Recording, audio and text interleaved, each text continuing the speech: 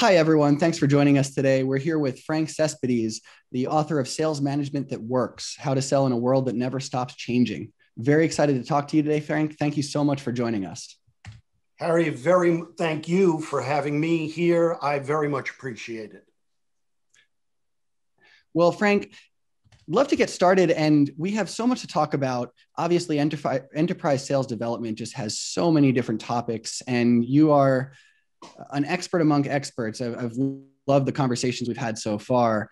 So a great framework for the conversation today will actually be based around the book that you've released. And we have a number of really interesting topics to ask you about today.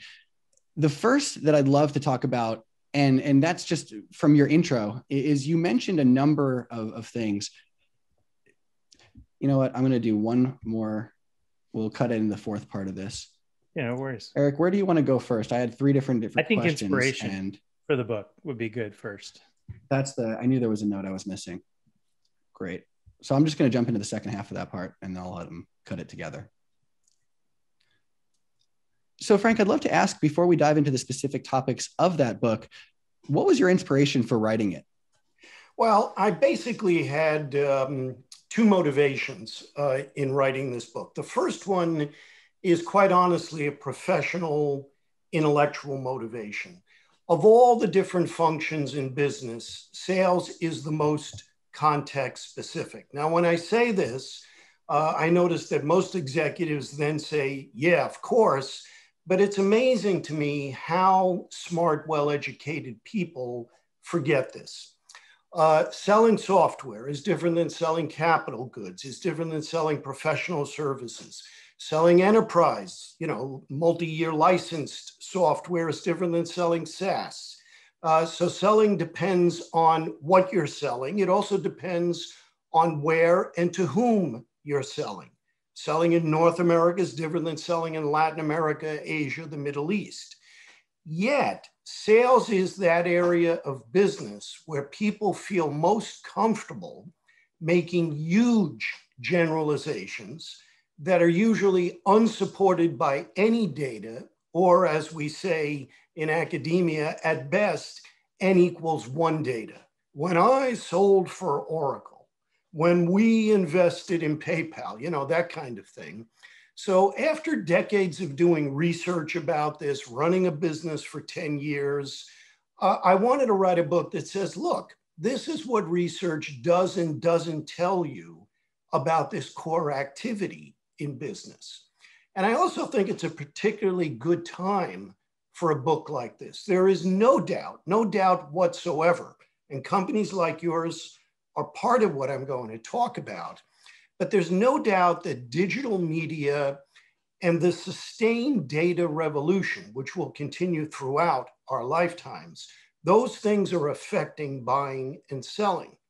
But my reading of what most pundits say about those things, they simply misunderstand the managerial implications in sales. And I think the pandemic has raised the stakes for getting this right for both sellers and for investors. Well, and you launch into the book in chapter 1 and really focus in on hiring, which is probably the greatest area of miss, if you will, or where things can go the most wrong in the sales profession. Wouldn't you agree? I agree. And I also would point out that it's a very, very expensive thing to get wrong.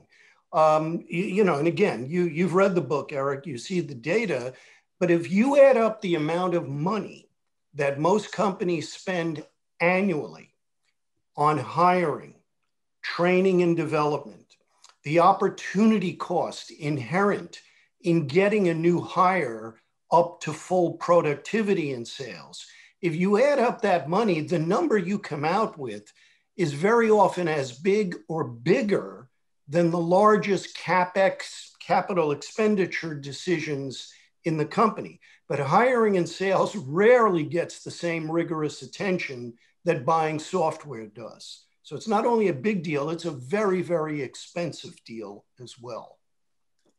You talk about getting it right. And in the introduction, actually, to your book, one of the things that you mention is how basically top competencies have changed over the last few years. You know, the top competencies that people looked for in a sales team or a sales development team specifically in the past, you gave a list of a number of them, but what it came down to was essentially tasks and logistics based. It was about getting activities done. And now the competencies that you listed were more about critical thinking, about understanding what's going on in an organization and with the tasks that you're doing so you can choose intelligently what to do next. Really loved that framework. And just why do you think that is? And can you talk about that a little bit more?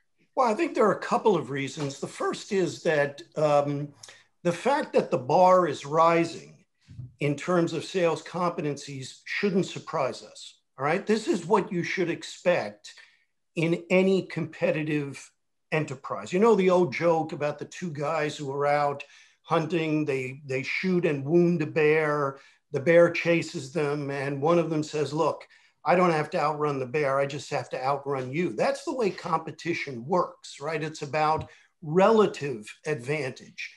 And I also want to point out something that, again, once I point it out, sounds obvious, but people in business forget this. You do not compete with people who have gone out of business. The dead are dead. You only compete with the survivors in a competitive marketplace. And in order to survive in any competitive marketplace, continuous improvement is essential. So it shouldn't surprise us that the bar is rising. Now in sales, it's rising particularly fast for a couple of reasons.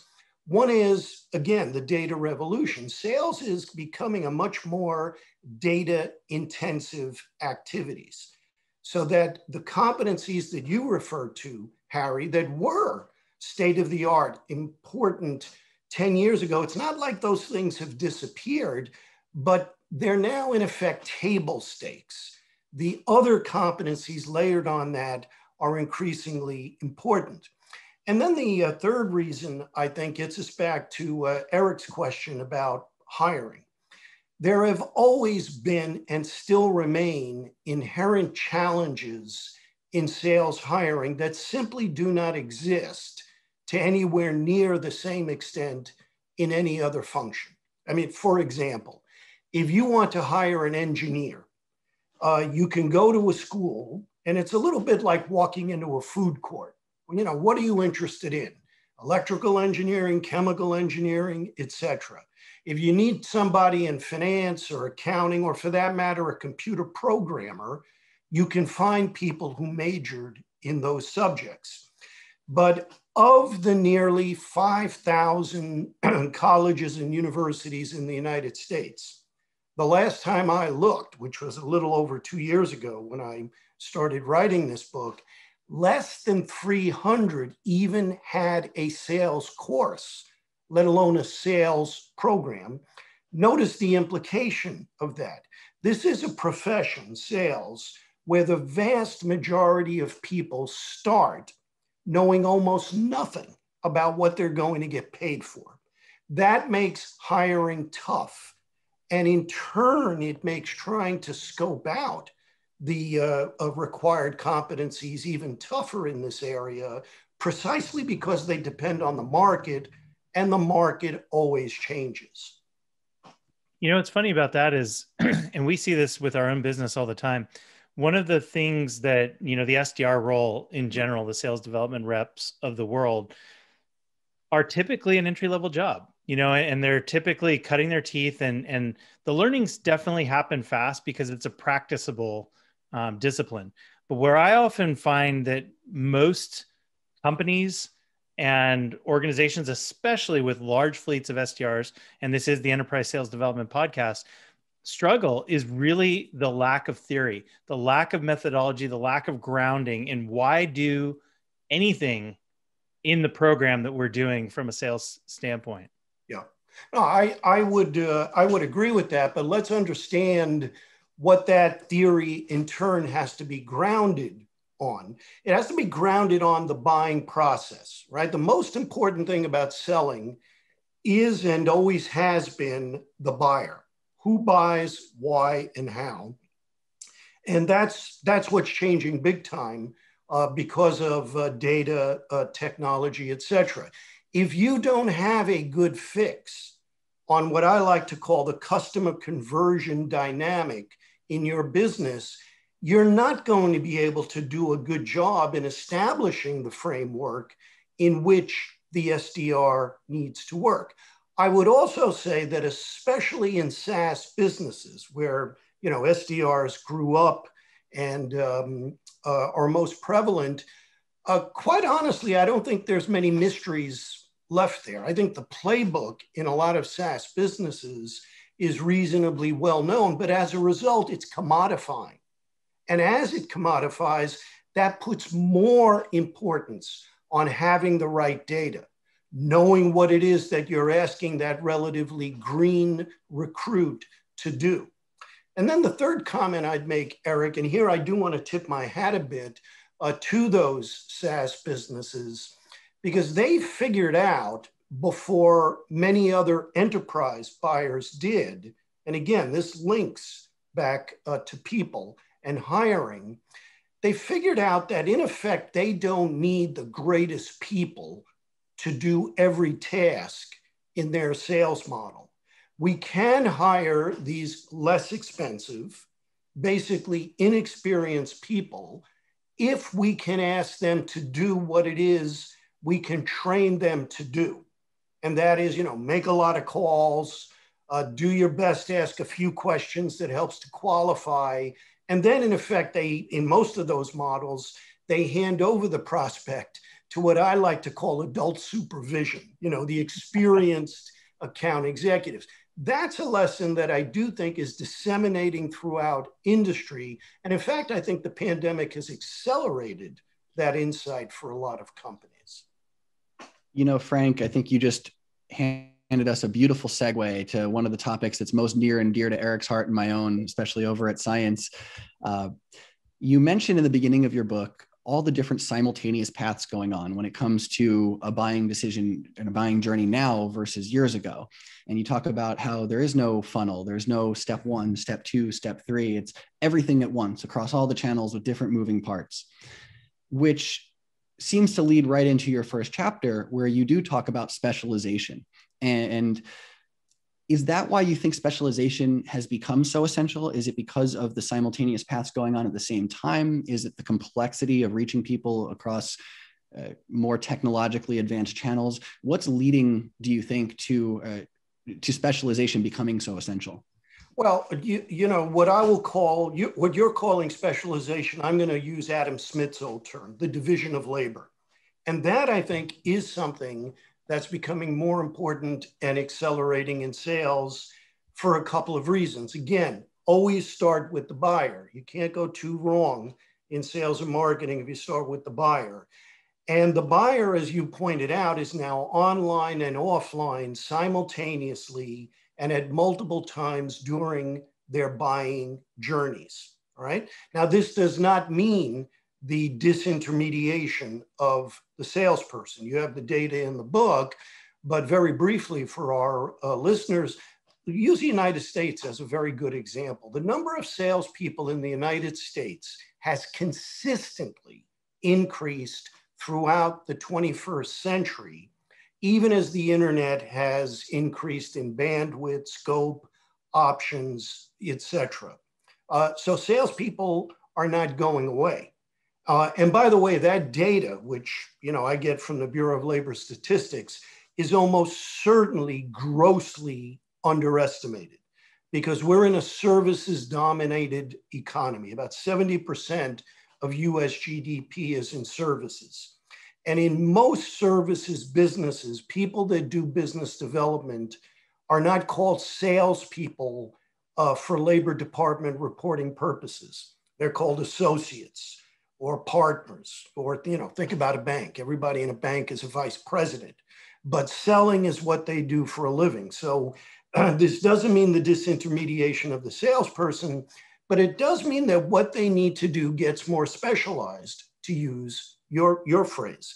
The other element that is important here is the data. Again, selling is a more data-intensive activities. What you do at Science greatly helps companies. You, among other things, you help them with lead generation. Again, very context specific. There are some businesses where basically the issue is generate more leads.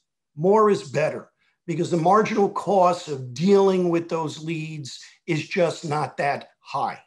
There are other businesses where that is the kiss of death, because if you can't qualify the lead in a long selling cycle business that demands perhaps multiple RFPs, significant customer education for them to understand value, in businesses like that, false positives can kill you.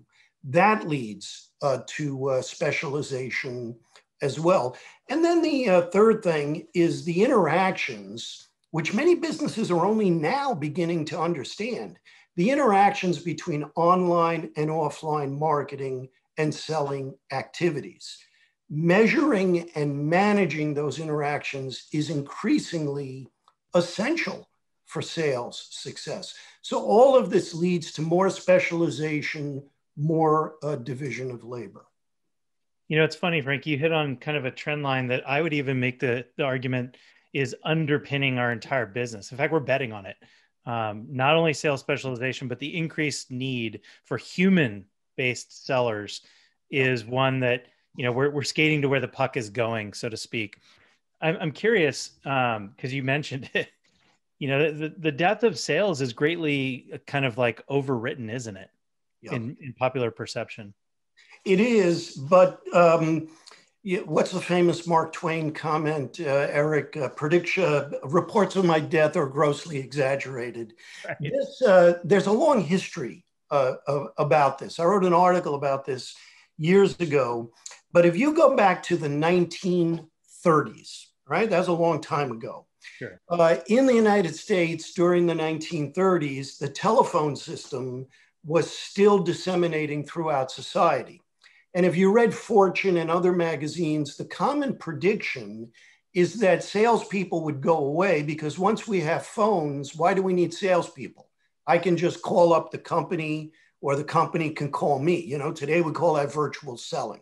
Well, it didn't happen.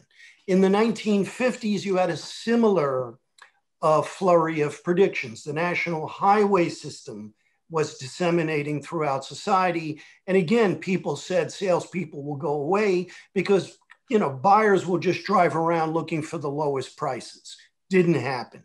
You may or may not be old enough, as I am, to remember in the first wave of the internet, we used to call that the information superhighway, and it was the same set of predictions.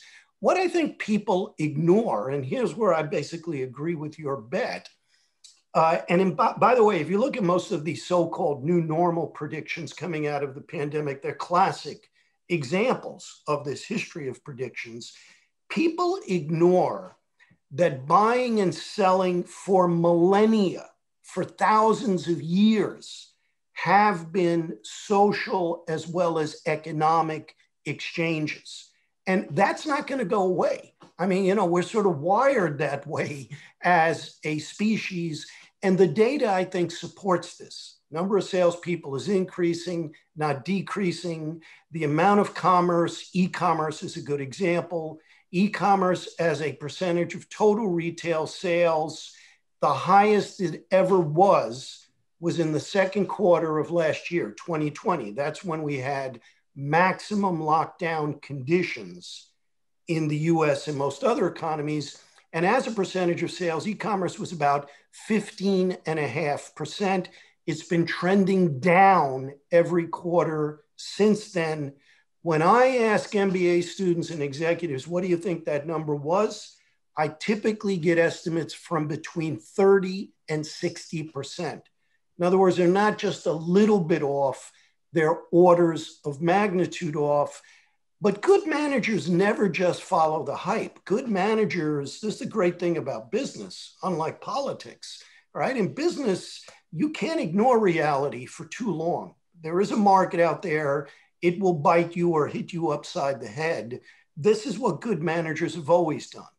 Gravity still matters, and AI bots coming for our jobs are Not going to take them anytime That's very soon. well put. I'm going to use that. Gravity still matters. Good point. You know, it's funny. You actually mentioned, I don't want to steal all the secrets of your book, or I don't want to share them with everyone. You should all go and read it.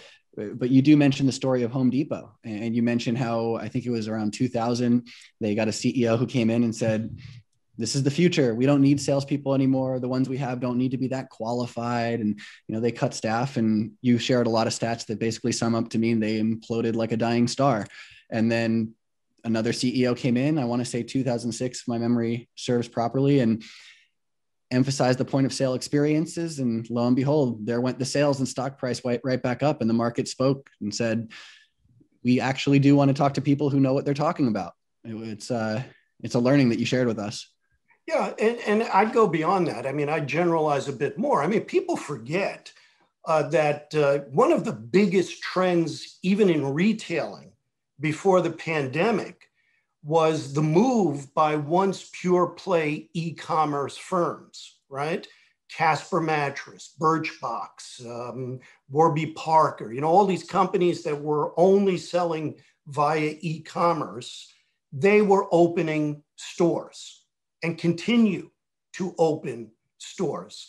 Why is that? Again, the interactions between online and offline, which data is only now beginning to make apparent to people. Amazon, why did Amazon buy Whole Foods? The issue is not will brick and mortar go away? The issue is the transformation of what those activities mean. You know, retailers have always been disrupted. It's always been one of the most innovative and volatile sectors of the economy. You know, I say this in the book, but I urge our listeners to do this. Go to a wonderful website, departmentstoremuseum.org. It's sort of like a little historical review of all of these retailers that were once dominant that are now out of business, but new ones came in. Again, it's both a social as well as an economic transaction, and those interactions are now more intimate between online and offline. It's not a digital eats physical world. That, I think, is a fallacy. Well, I'd love to even steer the conversation towards some of the topics that you discussed and touched on lightly, because I think that there's some real insights lying below, especially when we think about, you know, as you regarded it, our own enterprise sales development, mainly, you know, the front end, the top of the funnel, the folks that are in charge of outbound and starting conversations in this, you know, kind of like new buyer's journey where streams matter, where, you know, who plants the seed, who starts the idea, who opens the door to a conversation is one that we can be very strategic in thinking about how we do that process. And I think part of being strategic is again, you know, trying to maximize profitability, understanding what it is we need and we don't need.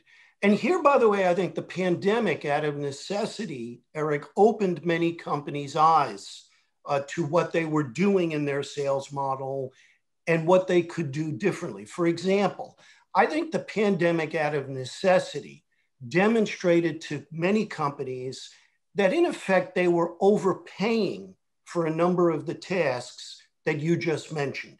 Lead generation. I don't need my most expensive enterprise reps doing that. I can do it. You know, I don't care whether we call them SDRs or oranges. We can do it with less expensive people, and sometimes even with algorithms. Demos. We can do a number of demos online. Similarly with meetings. I don't think that knowledge and insight is going to go away after the pandemic. I think the issue that many companies face, and again, I know we're not here to promote your company, but I do think you help companies not only understand this, but more importantly, manage it. The issue, I think, is how do we integrate those approaches and technologies into what in many, many companies is, for good reasons, an account-based selling model.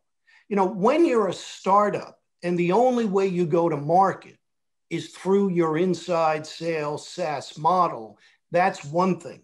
But when you have to integrate that into an account-based model, it's not about the software. The software is the same, but it's a different buyer, different buying process, different activities.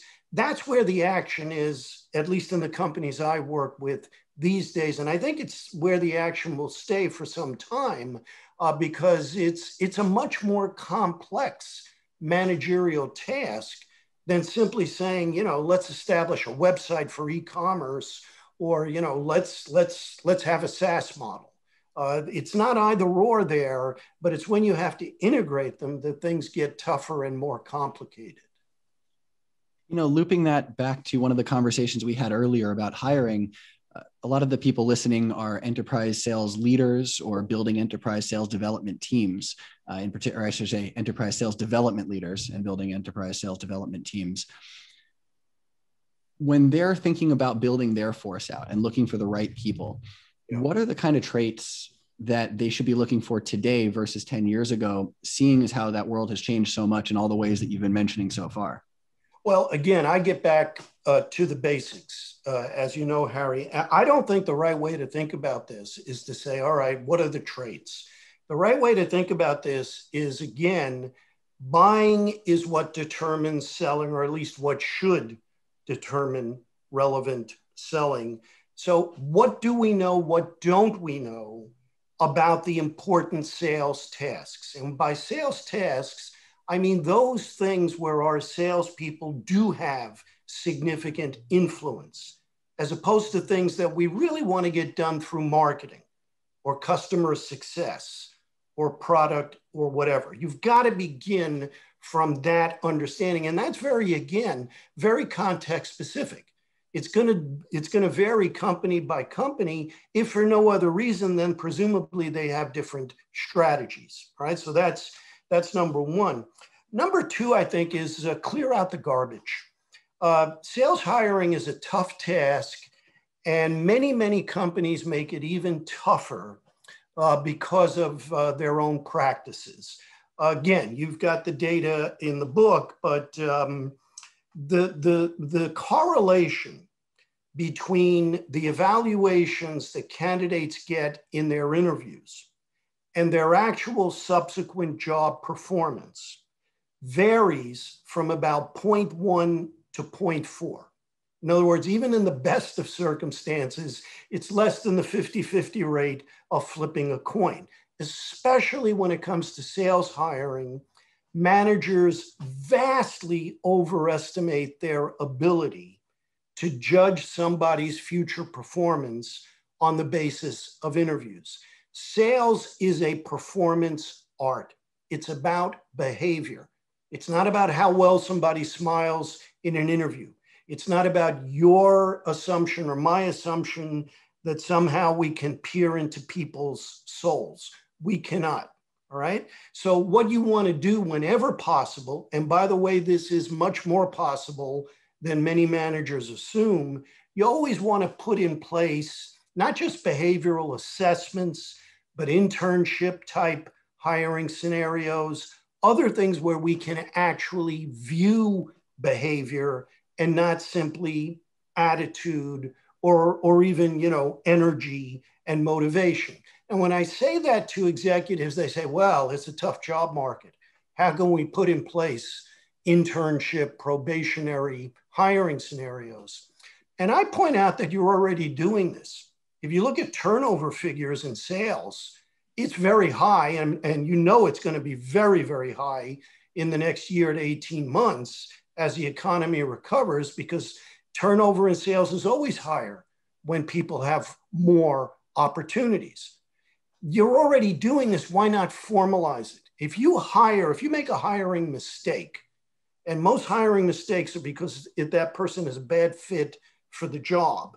If you make a hiring mistake, you're probably going to get rid of that person in 3, 6, 9 months anyway.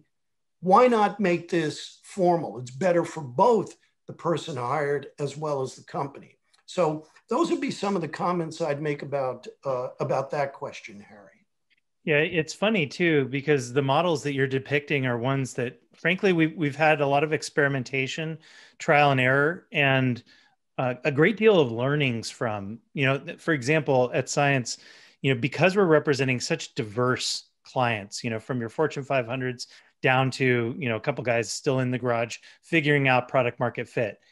And one of the things along the hiring lines that I think is really relevant is we have the ability to kind of what we call internally drink our own champagne, where we have our SDRs kind of cut their teeth with our brand and figure out that fit, figure out like whether or not, heck, this is even the right profession for them, so that they have this kind of like model where they can almost train before they're sent off to representing external clients, largely so that our clients don't have to learn on our dime.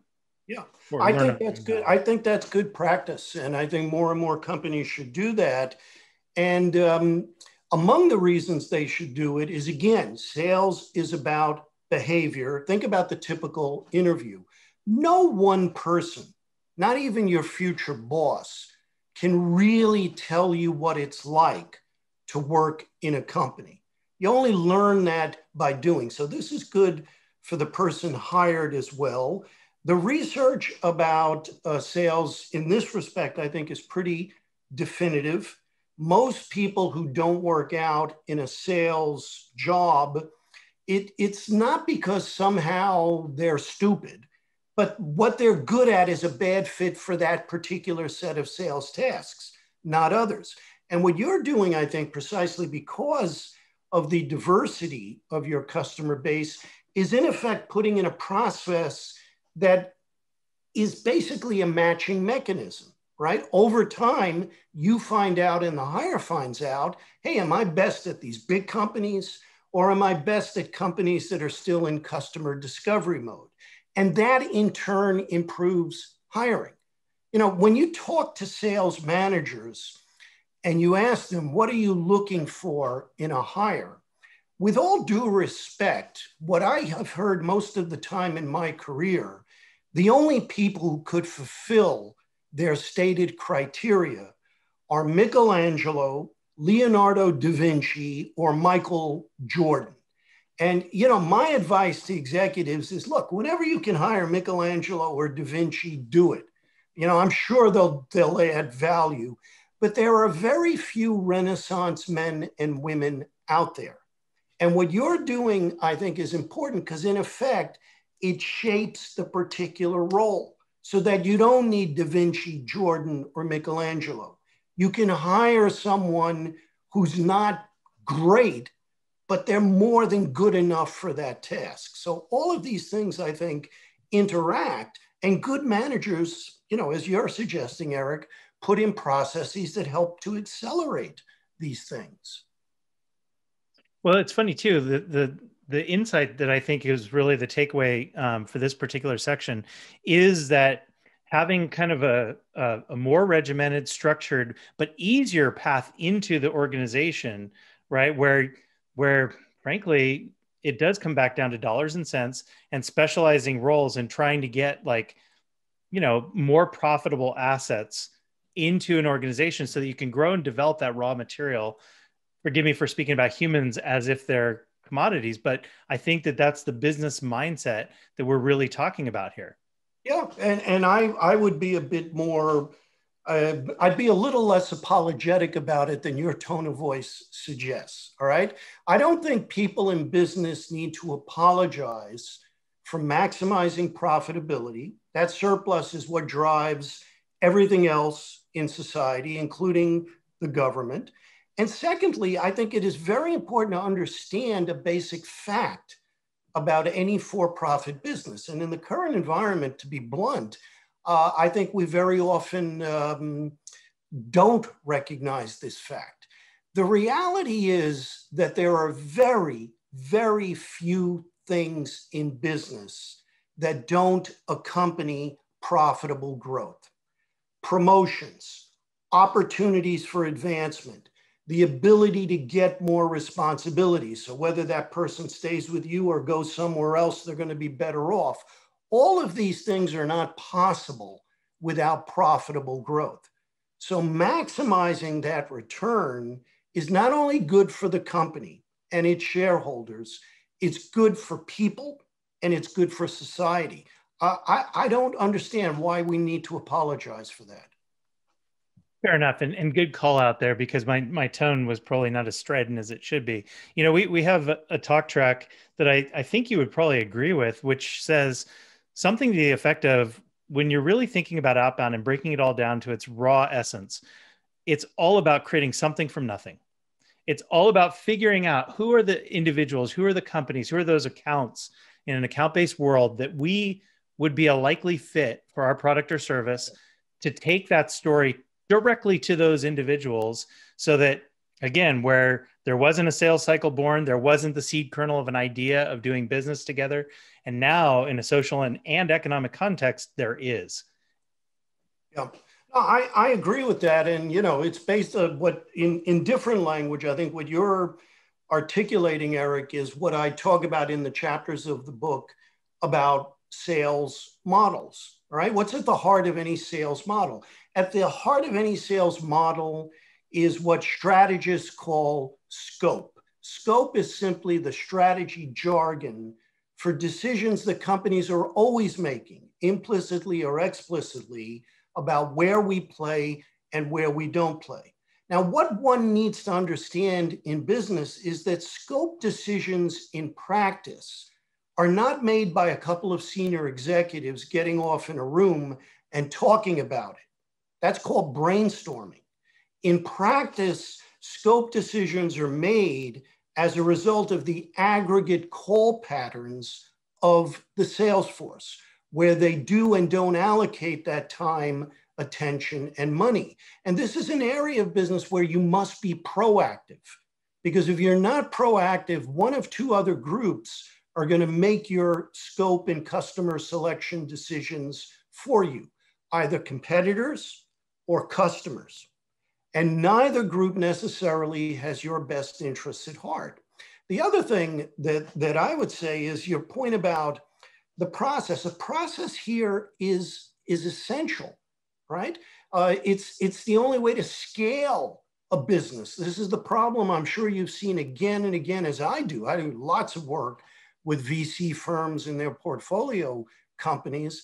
But the problem there is what a lot of VCs call the Bermuda Triangle, right? You understand their metaphor, the venture grows to a certain size, and then for some reason it stops growing. And that's the lack of this scalable, replicable process. The company is basically relying on the heroic efforts of whoever those best people are. So their growth is bound by how far those people's arms can reach. So again, I agree with this, and I think it's just fundamental, not only to sales, but to any coherent strategy in business.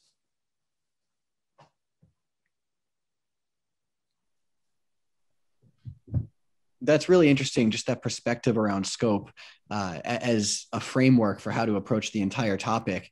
One of the other questions that we get very often, and this is something that we work on it every day, our clients are always working on it, are both ICP and really total addressable market, deciding who are we going after in the first place? What does this look like? And there are so many different approaches to it. Some people feel like they have it locked down. Others feel lost when approaching it. So what are your thoughts on all of that? Well, let me address total addressable market, Harry. And I want to get at it the following way, because I think it connects to some of the other topics we're talking about, like customer selection, targeting, good lead generation. Now, the data I'm about to cite varies by company and by industry. But in the aggregate, if you ask yourself, how much time does the average salesperson spend in customer interactions? And by customer interactions, I don't simply mean, pitching the product either in person or online. I mean all forms of customer interactions, webinars, email, demos, etc. In the aggregate, that percentage tends to be between 30 and 35%, right? Now, think about what happens in most businesses If you can make that 40%, 45%, hey, Nirvana, 50%. Not only is that in most businesses a very, very significant productivity increase, it also increases that company's total addressable market, because segments that were economically unfeasible at 30 or 35% now become economically feasible at 40 or 45%. So a very, very important issue. And, quite honestly, coming out of a pandemic, there are not that many other things that are worthy of more attention by senior executives than this sort of activity. I want to make sure that point isn't missed, because I think that you just said something that's absolute gold, which is that the size of a total addressable market really depends on how well you map your own sales motion to exactly that market, right? Especially in a specialized model, again, using our word of specialization, the amount of at bats, if you will, for my high paid, for lack of a better way of putting it, closers can spend on calls with viable prospects, talking about products or the fit they're in. That is really where, kind of profit is won and lost. Yes, I think that's well put. And I'd go even a little bit farther than that. I think what you're seeing as software increasingly becomes embedded in most products. We don't even need a phrase like the Internet of Things to just understand that case. What you're seeing are basically business model economics that look more and more like some of the classic Silicon Valley companies. And in those companies, after product development is done, by far the single biggest expense is what accountants call SG&A, selling, general, and administrative expense, and especially the S part. So again, what you've said is correct, and it's a bigger macroeconomic issue and opportunity because software is, now part of more and more and more products and services, and that has economic implications. It's amazing that what you're basically saying is that the effectiveness of your team, how good they are at what they do, actually affects the total addressable market and the targets they're going after, because it affects the ROI calculation and then expands that market for them. That's a fascinating perspective that I don't think many people take when they're looking at that market. They see it as a constant, not a variable. Yeah, I think that's well put. It is a variable, and it's a variable that obviously depends, again, on buyer preferences, buyer demographics. But, my experience, and, once upon a time, guys, I looked like Jimi Hendrix, so, I've got a fair amount of experience. But frankly, it is the rare entrepreneur who decides to focus on a small market. That is not where, brains are won or lost. It's once we're there, how do we get to where we need to get? And that's the go-to-market process that we've been talking about. So I think that's well put. It's a variable, not a constant, assuming we've identified a real need that's out there in society. Well, and it's even full circle, because one of the things you said at the outset of this podcast was really around the differences of approaching and attacking different markets. And appreciation for exactly that is literally inherent to everything that we're talking about. The motion into those markets matters. Yes, it does. But here, if I can editorialize a bit, I do want to point out something else to our listeners that, essentially I talk about in the final chapter of my book. I think one of the better kept secrets about business is the very, very significant change that's occurred in the last 25 years in the C-suite of the global 2000. Everybody understands my jargon. C-suite is what we now call senior executives, CEO, COO, etc. Here's the data. The number of reports on average in those global 2000 firms, the number of reports to the CEO in the last 25 years has doubled, twice as many people. But then if you ask yourself, who are these people? Where did they come from? What were they doing before they became senior executives? This gets back to the specialization issue that you and Harry mentioned earlier. The reality is that very, very few of those people were general managers, at least in the sense in which we use that term at Harvard Business School. By a general manager, we mean somebody who ran a line of business, had profit and loss responsibility. Most of them were specialists. The CIO, the CFO, the head of digital this, it's, regulatory. Now, why is that? It's not as though companies wake up in the morning and say, whoa, let's be more bureaucratized. That's not, what they're aiming for, but it gets back to all the trends we're talking about. Business is more complex. There is more data. It is more specialized. But that trend has two important implications. One is that the C-suite of many companies, ironically, look more like discipline-based universities. They're siloed versus people who are dedicated to the art of profit maximization. And the other implication is that fewer people than ever before have made it to the C-suite with prolonged prior customer contact experience. Now, I sit on boards, I work with companies, and I can tell you that not enough senior executives know the questions to ask about their own company's sales model. And that's important. They don't need to know how to manage sales. You don't want finance doing that. But they do need to know the questions to ask about their sales models. And that, I think, is a prerequisite for understanding what Harry was saying about total addressable market as a variable, not a constant, and other things. It's also obviously a prerequisite for putting together a market relevant business strategy. Big issue facing many companies.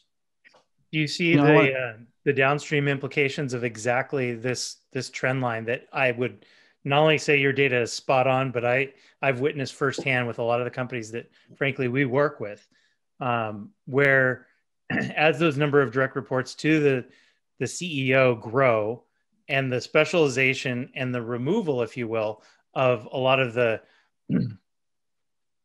visibility into the buyer's journey. That's and right. All of the company's motions. To me, that almost suggests that's going to be a huge competitive advantage for those that do things differently, that view the world, kind of almost the way it used to be. Yeah, but I think the competitive advantage is in processes and culture. Let's use that word. The old phrase, culture eats strategy for breakfast. It's not true. Culture eats strategy for breakfast, lunch, and dinner, all right? It's also a set of processes that keep us in touch. Years ago, in one of the very first case studies I ever wrote at Harvard, a senior executive said something to me that it took me a number of years to understand the street smart wisdom behind what he was saying. He said, Frank, you watch what you're going to see throughout your career. Marketing and sales in most companies is managed the way it should have been managed 5 to 10 years in the past in that industry, because that was the last time the people making the really important resource allocation decisions, the senior executives, had ongoing contact with buying as it really happens. So I don't think the solution to this issue is to get rid of the specialization. That's there. The world is what the world is. But what is under the control of managers are processes and data that keeps us in touch with that changing market. And then I think culture is important. You either understand by the time you're a senior executive that we don't have a business if we're out of touch with our customers and they're buying, or we don't. That's something you got to come to class with, that understanding, or the class is just going to sort of go way over your head. So what advice do you have for the senior leadership, the C-suite executive that is maybe 10 years removed from how things actually work? How can they adjust accordingly? How can they be up to speed or lean on their people? What can they do to make up for this? Yeah, well, you know, I mean, the sort of thing I'm going to suggest sounds relatively banal once I suggested, but you've just got to get back in touch. I mean, I always quote two things. One is the novelist John le Carré. I don't know if you've ever read his novels, you know, The Spy Who Came In From the Cold. But in one of his novels, one of his characters says something that I think should be tattooed on some prominent body part of every senior executive. And what the character says is, a desk is a dangerous place from which to watch the world. All right. And that's especially true of the sales world. And frankly, think about this talk about big data, et cetera. Many executives really believe that they can understand their markets from their desks, peering at their laptops. Not true. Simply not true. The other person I like to quote is Sam Walton. All right. Years ago, I wrote a book, and admittedly, I'm biased, but Walton was still alive, and Walmart was very generous in giving me access to their data and so forth. And one of the things I did, and Walmart at the time was famous for this, but Walton would run what he called the Saturday morning meetings. And what they would do is bring in their managers from around the country. They all had to fly back into Bentonville, and they'd have a meeting from about 8 in the morning until 1 in the afternoon every Saturday. And they would go through the business, and they would set the bogey for the next week. And at the time, Walmart was growing so fast that the bogey for 1 week, 7 days in the United States was often 200, 400, $500 million. And Walton, who was, as we say, dumb like a fox, would end every meeting the same way. And I'm gonna butcher his noble Arkansas accent, but he would always, after they set the bogey, he'd look out at his managers and say, now you all remember, if you're gonna make that number, you're not gonna make it hanging around my office. There ain't many customers at headquarters. And that's my advice to CEOs. I always quote Walton, there ain't many customers at headquarters. And by the time you're a CEO, if you really think that most of your people are giving you the unvarnished truth, you're much more naive than either you or I would have expected. You've got to get out there. You've got to get data sources that give you what's happening today, not yesterday. So Walden and Le Carré, that's your advice for them. We'll have to get a book list for them. Remember Peter Drucker, sales is the only, how did he phrase it? Sales is the only revenue generating function in business. Everything else is a cost center. And I think Drucker was right too. Well, he also said that the object of any business is to create a customer. Yeah. Which is probably the best and most sage advice of all time. We get a lot of great sales development books for our listeners to read, but I think that's the first spy novel. So we'll add it to the list. Well, Frank, we could pick your brain for easily another hour, but just want to say thank you so much for joining us. It's been an absolute pleasure. It's very clear that you have learned a lot and that you have so much knowledge to share with everyone. I want to share one more time with our listeners. Frank's book is called Sales Management That Works. And just want to thank you one more time for your time, Frank. Well, Harry, Eric, I thank you again. I thank you for the opportunity. I like what you do at Science. And again, thank you for plugging the book. Your listeners, each of them should buy hundreds of copies. It'll make a great gift for the kids at Christmas. All right. But thank you very, very much.